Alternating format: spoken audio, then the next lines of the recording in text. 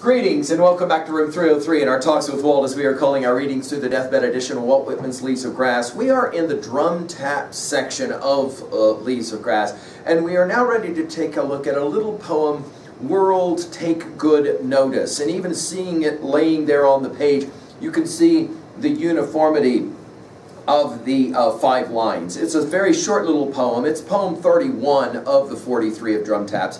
I want to remind you that very early on in Leaves of Grass, in a poem called To Thee Old Cause, that Whitman said, my book and the war are one. Now, every one of the Drum Taps poems we've asked, how does that little line work with the poem that we're studying? I want to remind you that I've also argued that all of Leaves of Grass, and in many ways, the heart of Leaves of Grass from the perspective of a sustained theodicy, the question of why must terrible things happen, has been central to our reading of Leaves of Grass, and especially the Drum Tap section. But I also want to point out that I think Whitman was able to tap into an idea, very American idea, very early on an American idea, that the rest of the world was watching because America was somehow very special.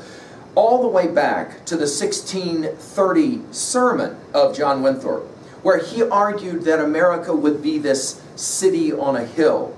This idea, and it's in fact referred to as the City on the Hill sermon, this idea I think is central to the sustained theodicy of Whitman. Not only, follow this, not only is America the response to the question, why must there be terrible things that happen, but that a whole bunch of people are watching. And of course, we've pointed this out with that little brief phrase, let facts be submitted to a candid world, that Thomas Jefferson will use in his Declaration of Independence. We've given full lectures on it elsewhere at LearnStrong.net. Speaking of LearnStrong.net, I'm assuming in each one of these lectures that you've been following our stuff at LearnStrong.net. Down the left-hand side, Talks with Walt, a playlist. And we've been working ever since the very first word of come, the invitation word, and I think here this will be an invitation poem, right, to the world. We've given an introductory set of comments to Drum Taps, and we just finished with Race of Veterans. Now our Nortons, for background information, will have some very fascinating background information. Watch this.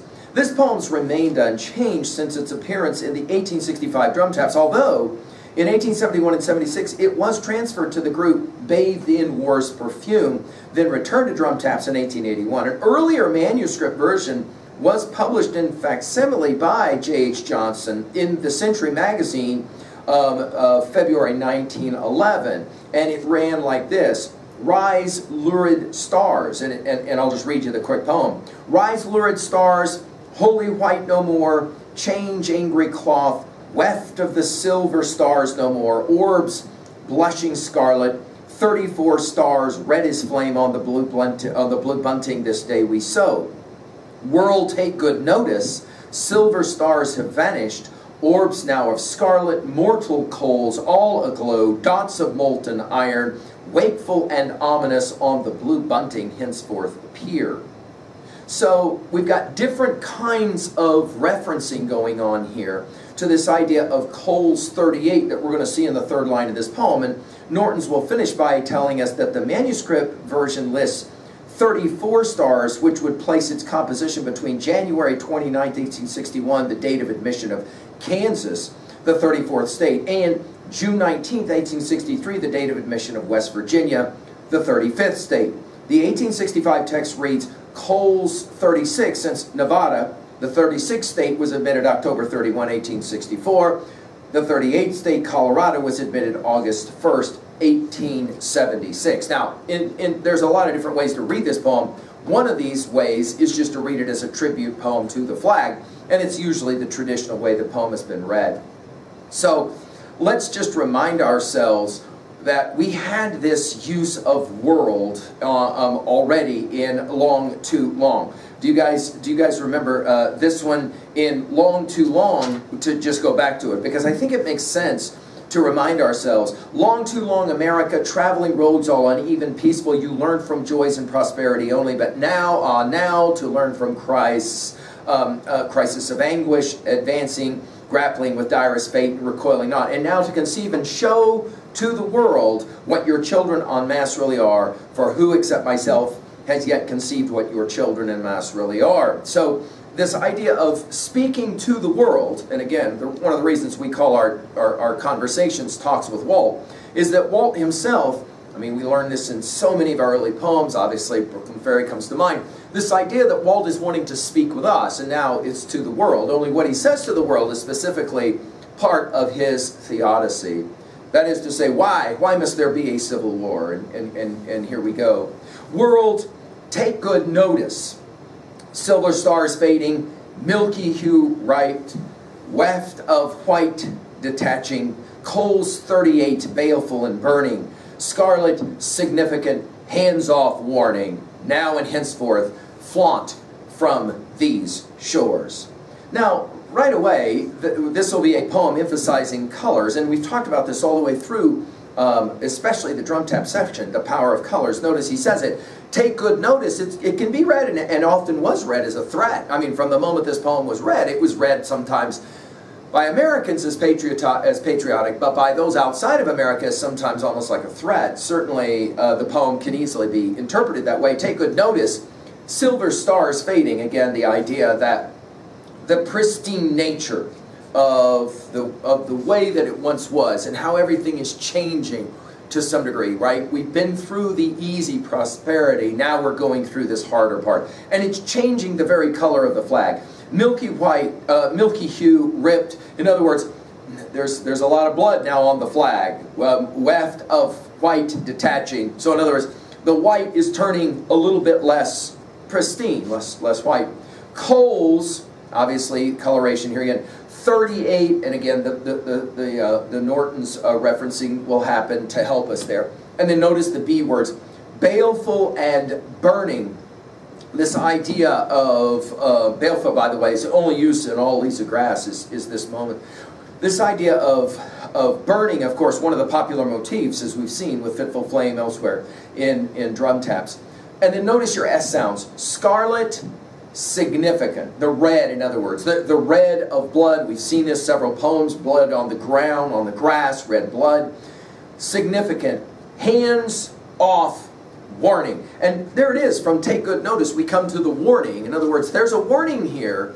Don't misinterpret what we're going through in terms of the American Civil War as an act or a show of weakness, but rather a show of strength. Now, why would we need to say this? Well, obviously, if you're touting yourself as a democracy, and then half of your democracy decides to secede from the Union, clearly it can be interpreted by any number of outsiders as well. There it is. There's your greatest exhibit A, B, and C of why democracies will fail, taking, of course, taking us back to Plato's Republic and his critique of democracy in that famous declension of state passage in Republic 8. We've given full lectures on it at learnstrong.net if you need to go back and review. Notice it's here, hands-off warning. In other words, don't put your hands on the flag, right? Now, to give this sense of immediacy, and we've seen this several times in drum taps. Now and henceforth, and we've seen that word as well, hence or henceforth, flaunt from these shores. You'll remember flaunt taking us back to Song of Myself 40. You can go back and take a look at how that word gets used.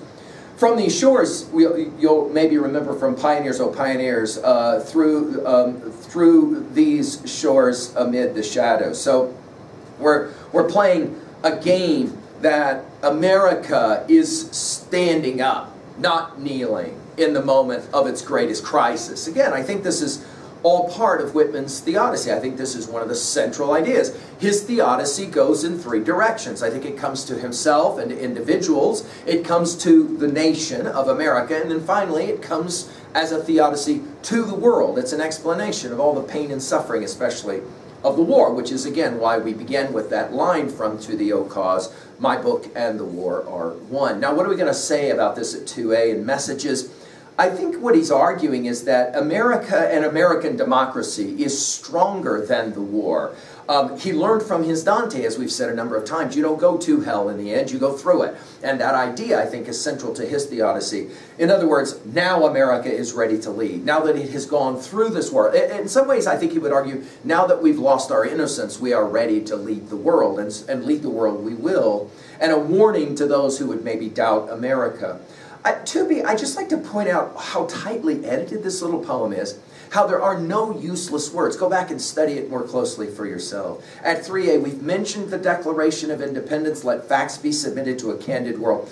This idea from John Winthrop, as we said, City on a Hill sermon of 1630, you can go and read that sermon, and I think that it makes a lot of sense to read that sermon in relationship to the drum tap section, and the idea, we are being watched. As Americans, we're being watched, and certainly I think Whitman got some of this idea from Emerson, and we've talked about it already in earlier lectures on the essays of Emerson, that Emerson was that kind of stand in between. He was very cosmopolitan, he was very European in many ways, but he was also fundamentally American, and he as well was always playing that game of knowing that. At one point he even talks about kind of living in the shadows of European thinkers, and we're going to get out of that.